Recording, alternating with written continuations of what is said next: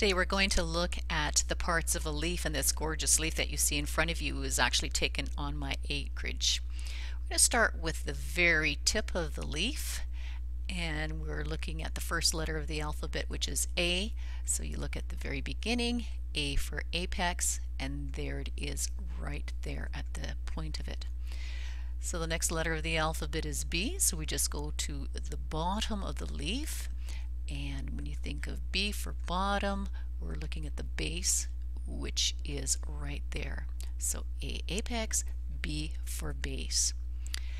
Then what we're going to do is we're going to look at the center of our leaf, and that is called the midrib or the midvein. And you'll see it's very pronounced right down the middle. So that's our midrib or midvein. And if we're looking at the other sections, you see a midrib or midvein there, and you see it here as well. Well, if the middle part is the midrib or the midvein, then the little sections here, they're not as pronounced in my diagram.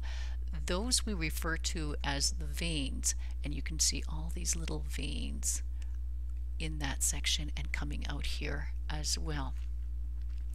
Then what we'll do is we'll go to the outside of my diagram, and we're looking at the margin, and the margin is just what we're looking at is right there.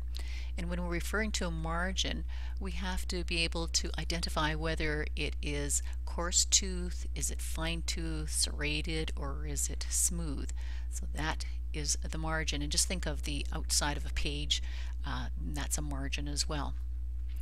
The next section that we have is the petiole, and the petiole occurs right through here, and that's our petiole. And then the last one that we have is the blade. And when we talk about the blade, it's just like when we're talking about a blade of grass, and that's basically the whole section there. So what I'm going to do is I'll just put it in another section so you can see it better. So again, that is what I'm referring to when I'm talking about the blade, the whole sort of part of the leaf. Alright, so those are all the parts of the leaf, and now what we're going to do is just a very quick review of it. So let's start from the very beginning. A for apex, and that's the point right here.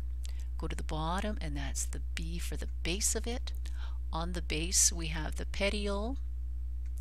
Down the middle we have the midrib or the midvein. From there we have all the different veins coming out of the leaf. And then we have the whole section, which is the blade. And so there you have it, the parts of a leaf.